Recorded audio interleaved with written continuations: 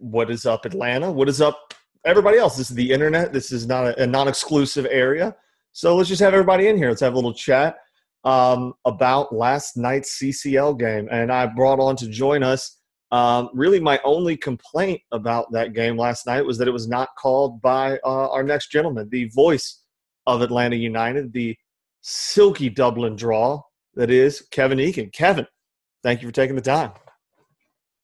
Yeah, what a great pleasure. Thanks for having me on. I really appreciate it, and looking forward to chatting a bit of the beautiful game with you. Absolutely, man. So let's just start where we start. Going into last night's game, where were you at? Because I referenced so many times in my head the Houston game last year, like kind of like breathing into a paper bag of don't panic. Houston game last year. And then I kind of went down. I basically went through this series of self-soothing to where I went through last year's fixtures and saw we won, I think, something like 18 games by more than 2 goals and had lost by more than 2 goals like 3 times. Don't quote me on that. But I went through trying to make myself feel better, knowing it was feasible, knowing that it was in Costa Rica. CONCACAF's weird. But how are you feeling going into it?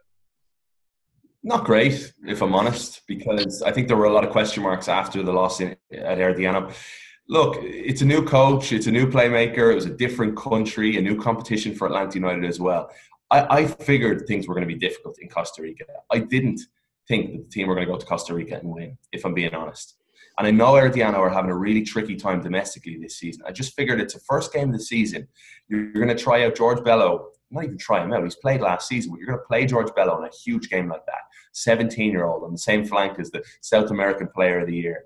It's an awful lot to ask of a team that you're trying out Michael Parkhurst on the right-hand side of a back three. Miles Robinson comes in as your anchor man, your centre guy in the three at the back. You're missing Darlington Nagbe to start the game. There were question marks, and it didn't work out in the team's favour. However, the performance last night answered an awful lot of questions. You saw Parkhurst go back to the centre man in the back three, which I think is crucial because Julian Gressel's going to tear forward. If you're going to play this system going forward, he's going to get forward. He's going to be the guy whipping in the crosses as we saw all last season for Joseph.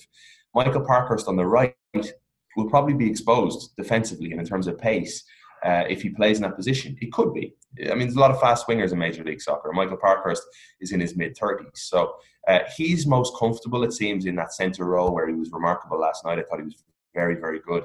And Miles Robinson performed admirably as the right-sided centre-back. Overall, yeah, I had concerns. Frank de Boer coming in, it was his first game in charge. But this team has now lost the first game of the season in each of the 3 seasons that it's been part of. And it's bounced back every single time. So the team showed an emphatic performance last night to kind of shut a lot of us up. And you touched on a couple of good points. Like that lineup that they put out in Costa Rica gave me some pause because you're talking Michael Parkhurst, the speed, he's where he is a great footballer is in his head, where he knows where he's supposed to be, he knows where. So putting him back in the center with Miles Robinson on the right and LGP on the left, I thought made way more sense, and I was more comfortable with that. And again, I thought Miles Robinson was fantastic. I think that he's one of those guys that I think has benefited a lot from being, a role player or just a spot guy for a long time, seeing great players do it, learning from Parkhurst, learning from those guys, how to do it because his development has shown, exponential growth in the past little bit. And I think that if he can turn into a piece of what he looked like last night, he's going to be an unbelievable value. And if you're talking about your first 2 draft picks being Julian Gressel and if Miles Robinson turns into what he looked like last night, that's just unbelievable because draft picks historically are just kind of a also and. So, I was really happy to see that along with Breck Shea, who I thought was phenomenal. Yeah, I think Miles Robinson was probably damaged a little bit. I don't know about him personally, but in terms of the view from Atlanta United fans after the July 4th game in Dallas, he came on late and Atlanta United winning by 2-1. And there were 2 goals scored by Techo Akindele that one of them was confusion between Parkhurst and Miles Robinson. And the other one was just so sloppy. So Miles Robinson really didn't get much of a chance after that under Tata Martino. Now, Frank de Boer, I was speaking with one of his assistants at the kit reveal, He said that they really like what they see from Miles Robinson. The one reason why I could see them trying to push maybe Miles to the centre position and Parky to the right is that they want to push the line higher than Tata had last year. They want to play on the front foot, play higher, keep the ball. And with that, that leaves an awful lot of space in behind. And Miles Robinson is the quickest of those back three. So I can see what they're trying to do. However, I feel Parkhurst, as we saw with the tackle last year that led to the opening goal in MLS Cup, he's excellent at reading the game. His sense and smell for the game is there for all to see. And when he's in that middle position, he can control the game where he's most comfortable. Yeah, and I think that we'll see how it shakes out. And obviously with a different coach and a different system slightly, I know that they, had made it clear that they're not trying to, if it ain't fixed, if it ain't broke, don't fix it, rather. But there's obviously changes in a new coach and a new way of going about it. I mean, that game, what was your biggest takeaway? I mean, I think mine was I thought that Breck Shea was man of the match to me. More so that I just noticed him all the time. He was, not to say that he was, Miguel Almiron in any capacity, but when you watched any Atlanta game, you always saw Mick. Regardless of where it was, he was always there. And I kind of got that same, there's Breck again. There's Breck again. Putting in good crosses, creating, chances and everything like that. I mean, shy of missing that great chance he had where he hit the post and went off left. I mean, I thought he was, phenomenal. Yeah. So a few things that really stood out to me last night. Breck Shea, one of them. Breck Shea is still he's in his peak. He should be at his peak right now. He's about 28 years of age. This is a guy who was a finalist for MLS MVP. He was brought to the Premier League for a reason. He's been capped so many times by the US men's national team for a reason. Carlos Bocanegra was his captain with the US. And he would have said, I like Breck Shea. I know what I can get out of Breck Shea with Atlanta United. So we all, I think, jumped to conclusions that George Bello is going to be the starter. When Breck Shea is a physical specimen. You look at the size of him, the pace of him, yet he's very good with the football at his feet. So I'm intrigued by that position. I think it's going to be fascinating to see how George Bello and Breck Shea pan out, and who's going to take the majority of the minutes. For me, as a betting man right now, after the kind of feeling and sensation of last night, I would think that Breck Shea could have a really good season. And I saw that Jay Riddle over on Twitter said that his comeback player of the year is going to be Breck Shea. And I tend to agree. I think that could be a really good shout because if he has a good year and he plays in a ball-playing side under Frank de Boer and he starts the majority of games and plays, I think he'll score an awful lot of goals. And the reason I say that is because Barco and Pity Martinez are going to come inside. Atlanta United are very strong in there already with Remedi and Darlington Nagbe. So teams defending Atlanta United will go very compact. It's naturally the way teams do it. We see it a lot. We saw it last season. We saw it in the playoffs the year before when Columbus just went very, very narrow and made it really difficult for Atlanta to break them down. With that, Julian Gressel is going to get lots of space on the flank, which I love to see. And then Breck Shea whips in a great ball with his left foot. And I think he'll get on the end of crosses in the same way he did in the first half last night when he should have scored. It was a Gressel cross. Think about that. A Gressel cross on the right. The man that connected with it on the left was Breck Shea from flank to flank. And he could really benefit. The other player that I'd love to touch on here is Ezequiel Barco. I really thought he was marvellous last night. And a lot of people came back to me on Twitter when I said he was superb. And they said, well, he's still that half a second off, completing the perfect pass, and he's this and he's that. He's not Lionel Messi. We know that. But Ezequiel Barco can be a marvellous player. And what I saw from him last night was a complete change in what we saw last season. He was a bit tougher. He didn't go to ground as quickly as he did last season. I found it frustrating when he'd go to ground in the smallest touch and he'd stay down, and that could cost his team because referees aren't going to buy that. He was tough last night. He was very industrial. Everything he did was with great purpose. He tracked back. He helped the team. And that was a big concern of mine after the Costa Rica game was how do you play in a system that includes Pity Martinez, Joseph Martinez, and Ezequiel Barco? And how do you work defensively when those three guys are not known for their defensive capabilities? But yet you saw Barco last night tracking back, slotting in as a midfielder, when he needed to defensively. But then going forward, he picked his spots in a great way. He freed himself up in a very intelligent way, created space for himself. But it was the varying ways of attacking that impressed me. He was able to slow the game down at times, simple pass or a piercing pass through to his teammates in the second half that we saw. But then he was also able to run at people and force defenders to track back. And in doing that, that's going to free up space for Joseph. So I think we're going to see a big year. And he's still only 19 years of age. He doesn't turn 20 until the end of March. This is a guy who has tremendous ability. And I think we're seeing an attitude shift from Barco that we should all be excited about. And I could not agree with you more, because I think that that price tag weighs so heavy on a player's shoulders, both personally, but then from a fan's perception of it, because you pay that money. I mean, if you buy, $100,000 car and it shows up and it's, a Honda Civic, there's nothing wrong with the Honda Civic. You paid a bunch of money for it, so you're expecting something else. And I'm not saying he's that, but obviously he's growing into that. He's a kid. I mean, you're talking about the age thing on it, I think gets lost. I think there's two numbers that aren't weighed equally: the amount we paid for him and how old he is. And I think they need to be. Well said.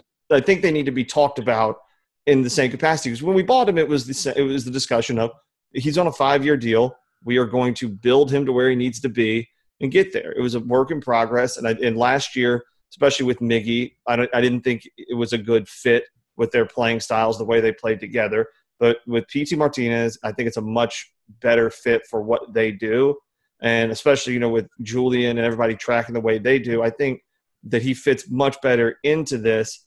And more than that, he's just older. He's matured. You look at what he went through last year between the transfer, moving, the off the field issues personally, everything else like that. And then you add, that matures you pretty quickly. And then you have a mix of guys, all the, Latin players around him who he's, great friends with, who some are older, some are younger, but they still have the, ability to show him the way it needs to be done. Then add on, old heads of Parkhurst and Lorenowitz who kind of shown him the way, because, when he was at Independiente, he was, the guy for them, and kind of they let him do what he wanted to do. And he was kind of a hero here. Tata sat him down and said, you got to earn it. And I think you saw that last night when he was just driving for a goal. You could tell how bad he wanted it all the time. I mean, and that was my biggest issue with that entire game, was the non-red card on him breaking away. No, if it was a yellow, I would have just said, okay, CONCACAF, it's CONCACAF, I'll allow it. Whatever. But nothing on that I thought was pretty crazy. But I thought that his drive and his just hunger were tangible in that game.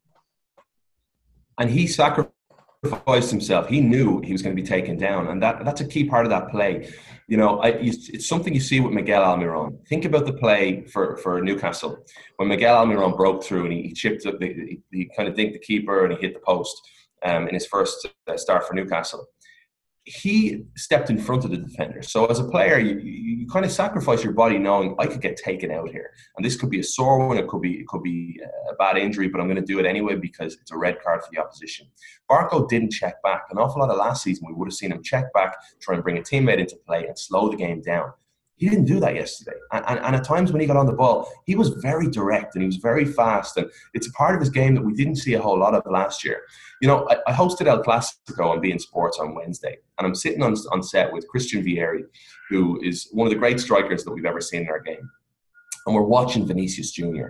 And I found myself having this conversation with Bobo Vieri about Vinicius, and then thinking the exact same things about Barco last night, in that he is that split second away from being a really top-class player. Like a couple of his finishes last night, he could have had 2 or 3 goals last night in moments where he's in on goal, and if he picks his spot, maybe the one in the second half where he shoots at the keeper, maybe he picks the second post and he just gets that little bit wiser about his finishing technique. But he's close, and he's getting closer to being a top-class player. And I firmly believe, and I know I was probably amongst many people that maybe doubted this last season at one stage. I believe that 15 million price tag, if that is the price tag, it's going to look very cheap soon. And I'm with you on that. And you look at, Miguel Almiron right now in Newcastle. People were talking prior to him playing a game over there. The narrative was that is way too much money in England, in the EPL. That's too much money for an MLS player. He's unproven. after 2.5 games, all I can hear is it's a steal. Like, can't believe we got him for that much. I mean, unbelievable. Can't believe it because he looks amazing. I mean, because he's just you can't teach speed, and he's just so damn fast and gets in space so well. And I think that his success in this league, in the EPL, is going to do so much for Atlanta personally and their ability to show proof of concept. But I also think the league as a whole. Obviously, Tyler Adams is doing well, and I think that Alphonso Davies, if he starts getting the minutes, is going to be it's just going to be a testament to it and show that it's not a risky proposition to pay in the 20 millions of pounds for a guy from this league, because the progression of it has gotten to where it is.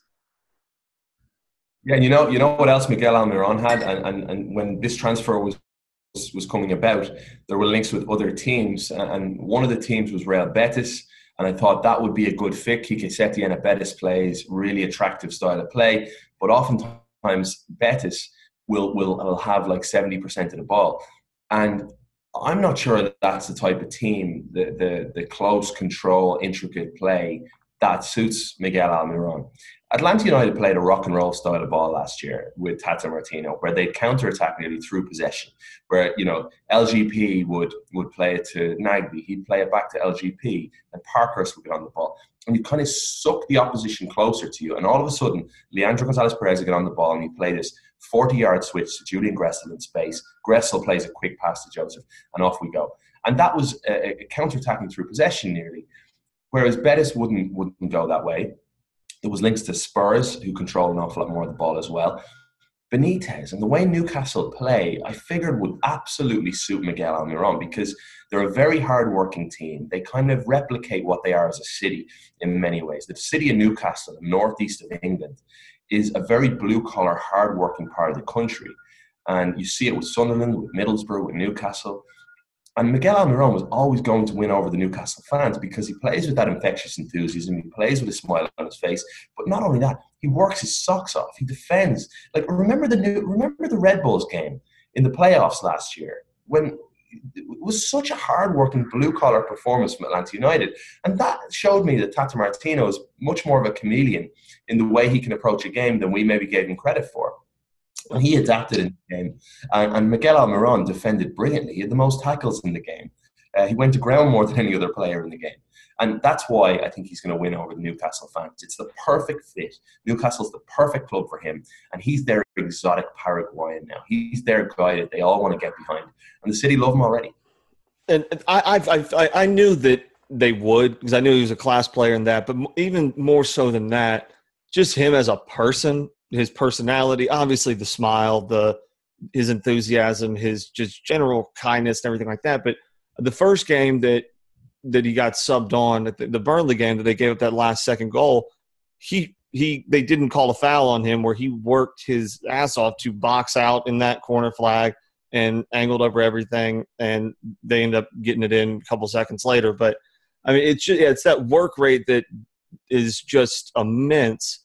And then you add on, his speed and technical ability on top of it. But it's just, he's one of those people you see play the game and you just know he would play it for free. And come again, sorry. No, what I was saying, that what you just mentioned, I'm really sorry for interrupting, was that his work rate is something that concerned me when I saw the team last week in Costa Rica. You take out Miggy, and last year's the MLS Cup final, you would have just had Joseph saved as a player who's going to lead the line, and maybe he won't give you so much defensively. But last week I saw a team that had Pitti and had Barco, and I was concerned that all of a sudden you have three players now who defensively, they're not known for it. And whereas Almiron was, and in the final last year, Villalba came off the bench, Barco came off the bench, and now you saw that from Barco last night, and that was one of the biggest things that pleased me, was you saw a Miggy-esque performance from Barco in his defensive work, and that's got to be the case going forward.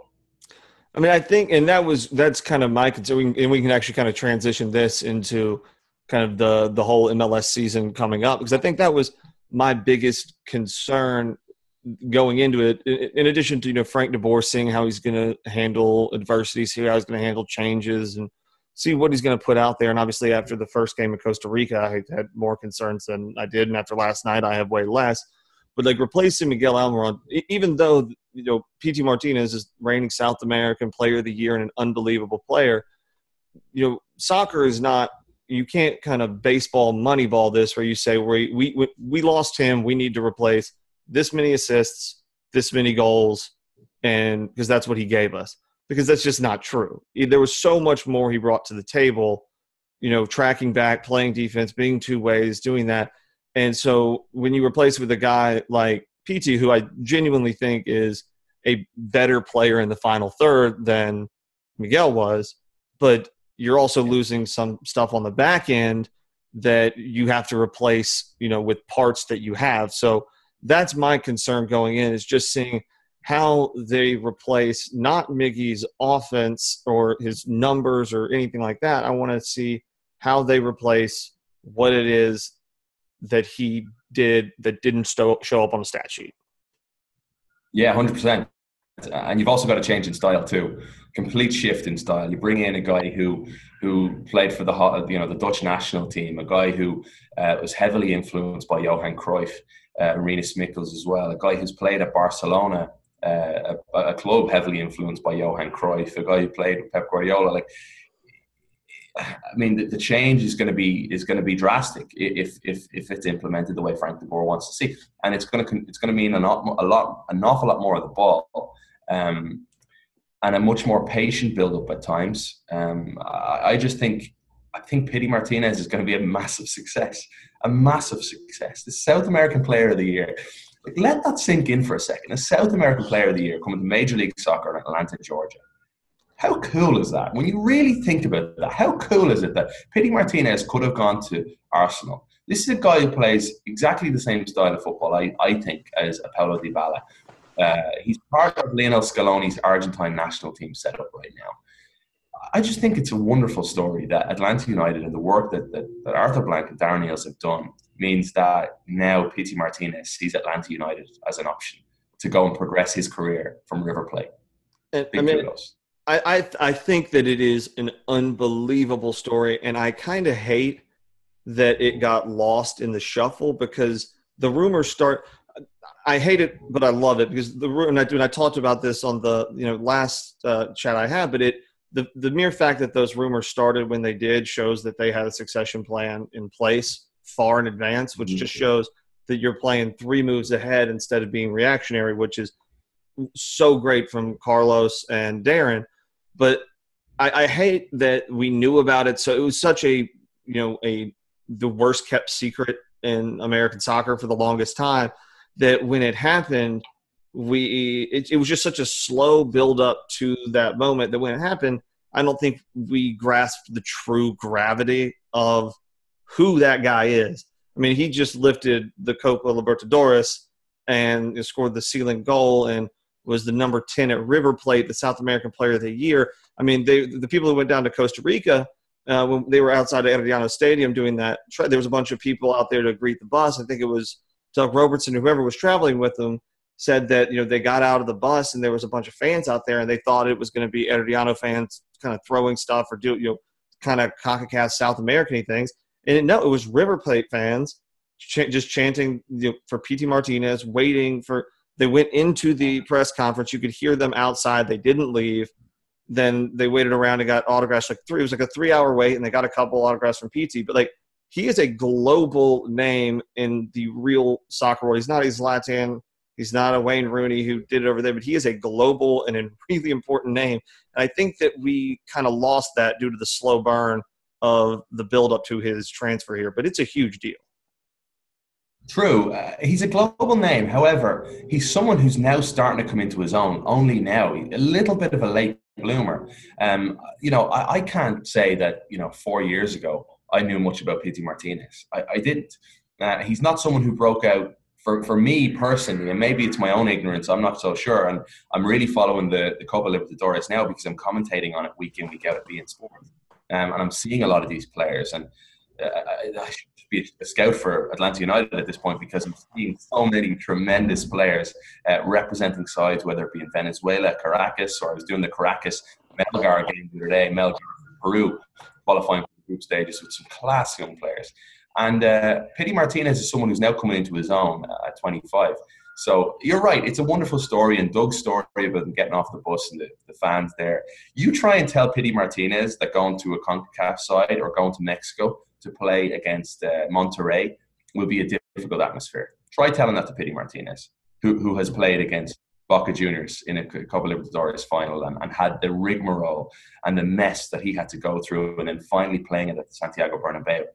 Try and explain that to someone like him. He's going to laugh you off. And he's a great guy to have. Think about the experience that he has from those games at the Copa Libertadores against the heated rival, and the atmosphere and the tension in Buenos Aires and the build-up to that game. There's nothing like it. I'm the biggest fan of El Clasico. I cannot wait to watch El Clasico tomorrow, the league meeting between Real Madrid and Barcelona.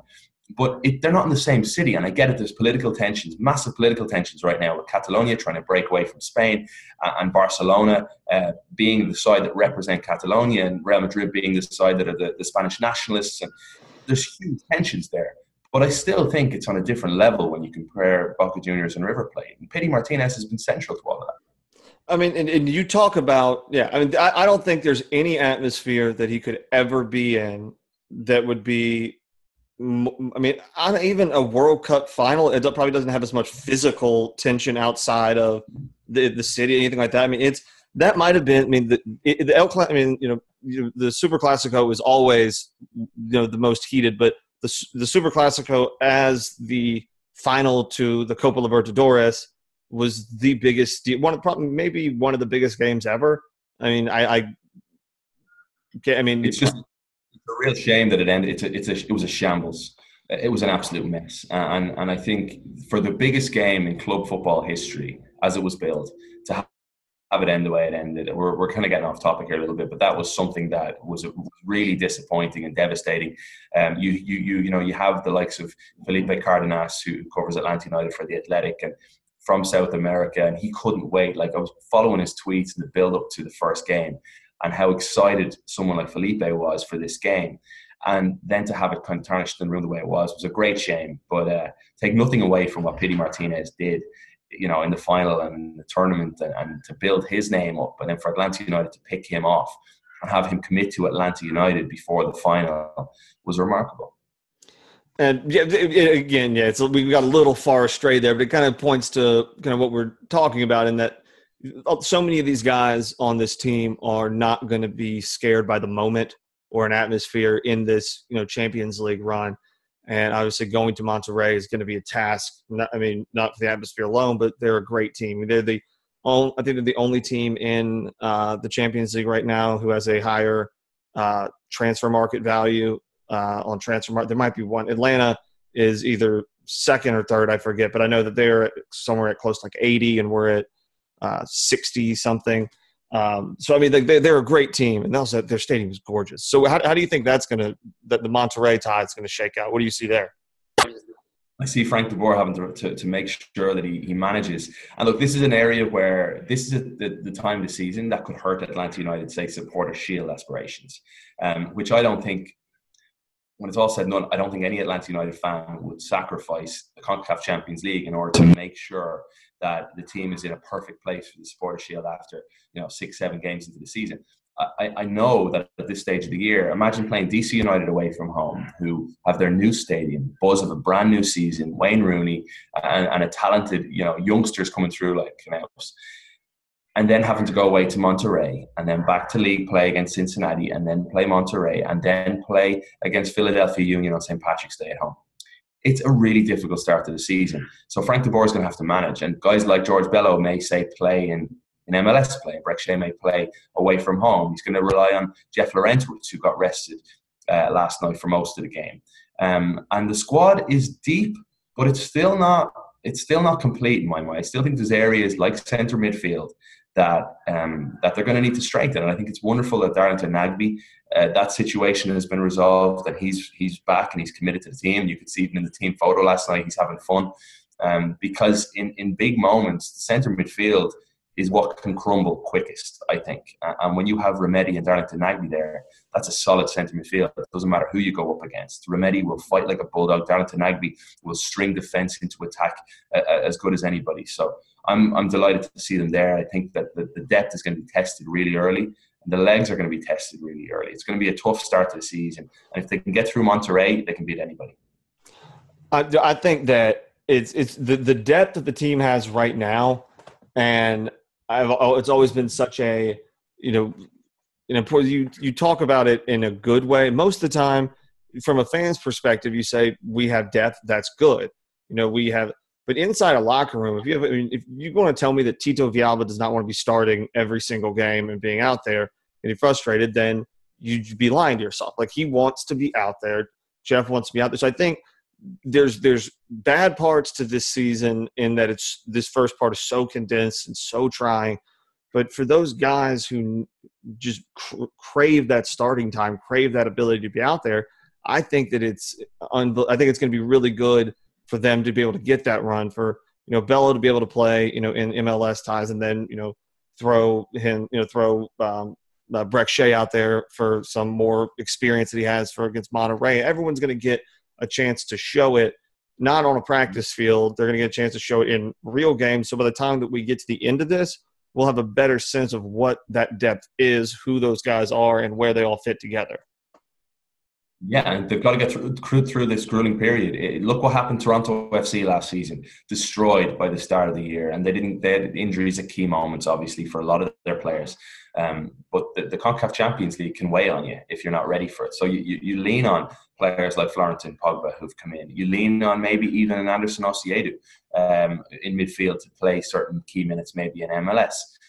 You lean on Romario Williams further forward, and absolutely Tito Villalba, who I think, having won a Copa Libertadores with San Lorenzo, there's a guy again who's got major experience, and he's a different look altogether. So maybe away from home against Monterrey, you sit Barco for a little while and you play Villalba, because you know that Monterrey at home are going to control an awful lot of the ball, and Villalba has just got this excellent electric counter-attacking ability. So it's how Frank de Boer manages. It's going to be really intriguing for all of us to see, but it's a position I think every single one of us wants to be in as fans of the team. I mean, for those of us, obviously you are, being in sports, following, the football all around the world, kind of the, ins and outs and all. So what do we need to know for those who aren't overly familiar with Monterrey? Like, I know they're good. I know they are a really good team in Liga MX. I know they pretty much always have been. I know they have one of the most beautiful stadiums, at least if you take a picture of it from the outside looking at the mountains, it's gorgeous. But what do we need to know about that team going into that time? Where can they hurt us? Where are they vulnerable? What should Atlanta try to do to, get a result or hold something, in Monterrey? I'll be absolutely honest with you, Jeb. I don't know, and that's the truth of it. I'm covering right now the Copa Libertadores, La Liga. On the extra show, we cover every league. We try to, but right now, Monterrey and Liga MX is a league that I haven't had a chance to dive into yet. So it's an area that I'm going to focus on now that Atlanta United have progressed from the Herediano clash, and really try and hone in on Monterrey. But right now, my education on Liga MX this season is relatively poor. All right, well, I think that we should just score more goals than they score. I don't know anything about them either. Let's just leave it at that. Keep it simple. So I mean, going forward into this year, what would you consider successful? Because we set the bar really high, winning the MLS Cup in our second year. So our barrier for what would be considered a success has lifted, pretty significantly. So obviously winning the Champions League would, if we didn't win a single MLS game and won the Champions League, everyone would be fine. But so where's your barrier for I can leave this season and say this was good? Anything short of beating Lionel Messi in Barcelona in a Club World Cup final in December is an absolute failure. I'm just joking. And it's reasonable. It's reasonable, yeah. It's an interesting season. I don't know what success should be. I think advancing in the CONCACAF Champions League past Herediano was a big success to start the year for Frank de Boer. I think trying to retain MLS Cup is very difficult, but certainly Atlanta United can have that within their goals, and making sure that you bring through younger players from the academy, making sure George Bello is an example to younger players that they can break through. Andrew Carleton hopefully can mature as a player and really break through and become a real pro on the field, that you see Andrew Carleton advance, and tactically he's very astute, and you see him develop under Frank de Boer. There's an awful lot of other good young players that are on the fringes right now, and it's cool to see the connection between Atlutd 2 and the first team. And I hope to see a development with Atlanta United. This is only the third season. I hope to see class players from afar at the end of the season say, I want to follow Pity Martinez to Atlanta United. Look at what Atlanta United has done for him. I want to see a bigger year from Ezequiel Barco, and I want to see a success for Frank de Boer. I think Frank de Boer is a signing for the future as well. Tata Martino, throughout all his career, will stay at teams 2-3 years. We knew that going in. Whereas Frank de Boer, he had a rough time at both Crystal Palace and Inter Milan, but before that, won back-to-back championships with Ajax. And I think that if it's a success, Frank de Boer can try and build something special with Atlanta United. And I think that's important for the club, to try and build a bit of a dynasty with an identity of how the team wants to play is very important. And obviously throw in a bit of success along the way, that'll be welcome. And you kind of touched on a part talking about, the perception of it. So guys say, I want to be like PT, I want to go that direction. So you work, at beIN Sports with, you get to talk to Rick Hudson all the time. So I'm jealous on that. So when you talk about Atlanta United to people who are great footballers all over the world, or cover football everywhere, what is their perception of it? What are they seeing? Because obviously we're looking at it and, we could not be more excited. We could not think we can do no wrong in our eyes, and we think we're doing awesome. But what is their perception when they look at it from, down in Florida or across the pond, whatever it is? What are you seeing the reactions to it being? So we had a poll at beIN Sports about 6 months ago, I would say. What are the top 5 coolest teams in world football? Cool. So whether it be, a winning mentality on the field, cool kits, a cool stadium, the fan base, celebrity factor, everything about that. And Atlanta United made the top 5. I believe Atlanta United finished 3rd, if I'm not mistaken, in that. Number 1 was PSG, and most people voted on PSG, not because beIN Sports is owned by the owners of PSG. It was more because you look at how cool they are on the field with Neymar and Mbappe. You see Leonardo DiCaprio and Beyonce in the crowd in Paris watching the games, the city that they're in, the kits with the Jordan swag. Everything about that team is pretty cool right now. But Atlanta United was right there amongst the other teams included were, let me see, it was the US women's national team was in the top 5, Atlanta United. Who else was in the top? I forget now off the top of my head. But Atlanta United has impressed so many, and a lot of my colleagues are very jealous that I've been somewhat a part of the journey along the way. And even though I only did 5 games the first season, to see it grow from Bobby Dodd and to see now this team be so electrifying at Mercedes-Benz Stadium, and big boys there, and you've got the coolest celebrities hammering the spike, and the movement before the games, the fan base, the chants, the owner in Arthur Blank telling the fans, you own the club. I'm not the owner, you own it. The coolest owner in sports. Seriously. I mean, you look at Major League Soccer, the amount of fan bases that are disconnected from their owner, and that you have an absentee owner oftentimes. It's not the case with Atlanta, and I just love Arthur Blank for everything he's done with this team. Darren Eales connects with the fans better than any president in Major League Soccer. They've had a home run in pretty much every single way, and what that does is it makes Atlanta United fans want more and want more and want more all the time, which is a good thing because it'll keep the ownership and the leaders on their toes an awful lot. So I just think it's an incredible story, and I feel such an honor and privilege to be part of it. And we are honored and privileged to be and to have you be a part of our games and our calls and everything. Because honestly, you put me in such a conundrum, because I want the exposure, and I love when we get the nationally televised games because I think it's good for the brand. But I hate that I don't get to see you and Dan and Julian call the games, because I very much prefer it. But I wish there was, a way y'all could just call it from a couch somewhere and I could try to sync it up when y'all do the international game. Just that's an idea for you can pitch that out and see how that goes.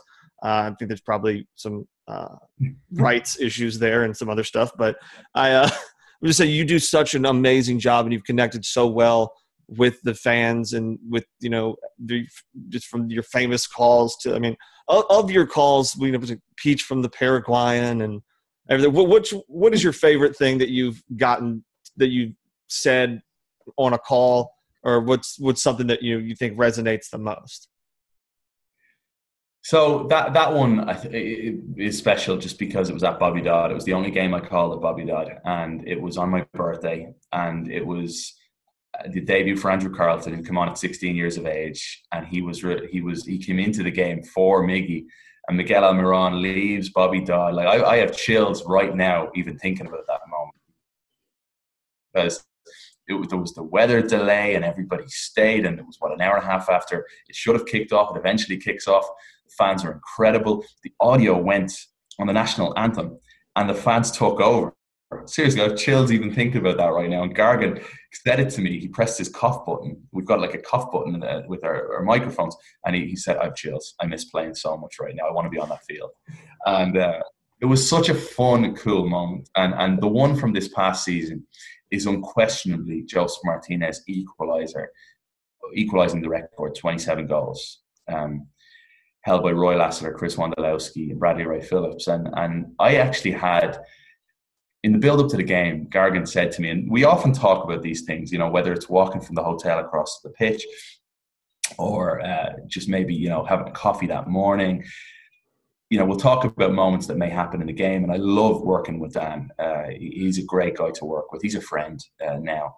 He's like a brother on the road. We can, slag each other, make fun of each other all the time, and he's got a unique perspective of the game that I feed off, and I think he feeds off me in other ways too, and I want to make him better. He wants to make me better. We want to grow as a tandem. And Gillian as well has been such a cool addition. She's such a lovely person, and she's growing in her role too. And she absolutely loves it and feels such a huge connection. But the call, I'm blabbering here a little bit. The call was Joseph's 27th goal against Columbus, and it was because I think I had a goal call pretty much for Hurst in case that moment happened. And I thought, you have to have something. It's such a special moment at home. If he doesn't score 2, he's going to break it against Orlando next week, and it's going to be away from home. You're not going to have the atmosphere that you'll have at Mercedes-Benz. So have something prepared. And in the end, I just lost it. And I didn't even think about the goal call I had prepared at all. And Gressel wins the ball back, gets it to Joseph, who had options. He had the option of Julian running to his left, I believe. And instead, he just takes it on his left foot and uses the defender, Jonathan Mensah, as his reference point and bends it around Zach Steffen. And all I said was, I screamed Martinez, and luckily I didn't lose my voice. And I just said, 27-goal record, the Venezuelan has it. And it was the crowd that made it. Let's be honest. It was the crowd, it was the moment, everything about that. And I was so proud when I watched it back, because I thought, you didn't butcher it. You didn't butcher it. You didn't butcher it. You didn't butcher it. And that was the biggest fear at the moment, was I just lost it. And Gargan kind of smiled and laughed at me as I was screaming Martinez, because it was such a fun, cool moment to witness and be part of at Mercedes-Benz. And that's one of those things that, like, I was actually going to ask you that later. It was like, how often do you have something, because obviously with the buildup of, Joseph he was going to break the record. It was it was just a matter of time.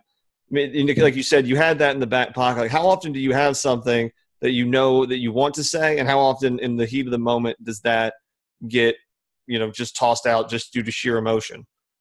It's all the time. You can prepare for things. There's, if you're doing your research, you should probably prepare for, you use maybe 10% of what you prepare for, maybe even less. And in the heat of the moment, it all depends on the storylines. And this is one thing that I'm always, we talk with Dan an awful lot about. And we have a producer on Fox Sports South, Eric Kendall, who's a fan of the team. He knows the game. He's so well buttoned up. He's an excellent producer, and a director, Tom Hewitt's top class as well. Very experienced guy. So we discuss the storylines and how the game might play out, but we don't know. So you need to be prepared for every eventuality within a game. And there's certain times that things can stump us. And that's only natural. I had a moment when I was commentating for the Chicago Fire that just threw me. It was a moment where Lloyd Sam for the New York Red Bulls put the ball down and walked away. Next thing, Sasha Kleshtin goes over to take the corner, and he starts running the ball in. And everyone in the whole stadium is confused by it, and he crosses it, and a defender for the Red Bulls at the time put it in the back of the net, and Chicago Fire players were protesting. The referee looked confused, and the rule had changed anyway a while back, that if you just touch the ball, and if you say, Lloyd Sam had said to the linesman, "I'm going to touch it." The linesman said, "Sure." So the whistle went. He just touched the ball as he was walking away. It didn't need to leave the quadrant at all. But there are things that happen in the game sometimes that stump you. And it doesn't matter how experienced you are or how green you are. It'll happen. And I suppose it's just how you react to it.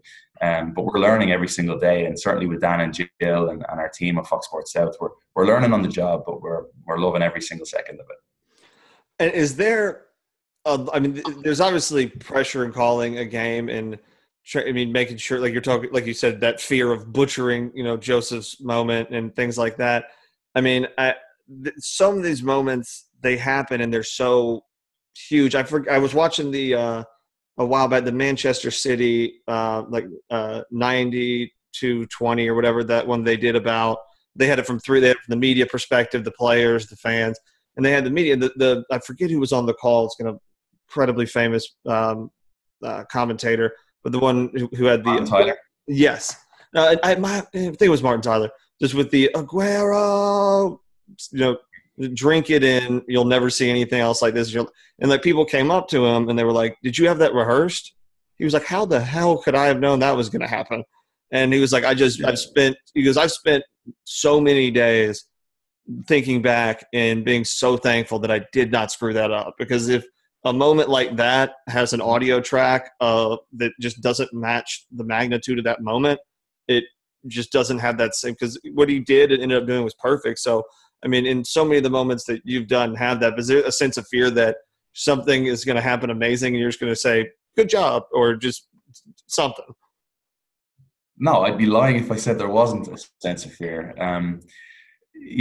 Kay Murray, who I work with at beIN Sports, always jokes about how play-by-play would be her worst nightmare, because there's an awful lot that can happen in the game that maybe you're focusing on one thing and you miss something out of your picture. And like I said, being prepared for every single eventuality, it's such a fun job. And I've Gus Johnson, I listened to a podcast with Gus Johnson, he spoke about how it's the greatest job on the planet, because you're right there in the best seat in the house watching the game at whatever stadium you might end up at, witnessing history. Doesn't matter what happens in the game, it's history. And you get to tell the story of what happens. Now, it's on you not to butcher that. And it's also on you, and it's on me as Atlanta United's play-by-play voice for television, to not make it about me. And that's why with Joseph's goal, I think I was happy with myself, because it was just Martinez, 27-goal record, the Venezuelan has it, layout. Let the crowd do the rest. And I didn't do some sort of rehearsed goal call. And it was a valuable lesson for me that sometimes just shut up, lay out, let the crowd take over, and don't make the moment about a commentator. It should never be about a commentator. And Martin Tyler nailed the Aguero goal call. And that's what makes commentators, that's what makes the likes of Martin Tyler. Arlo White is wonderful. Sometimes you hear JP Della Camera and all he might say is, in a real sharp way, "Go!" And he'll lay out, and it's effective and it works. It's television. People can see what's going on.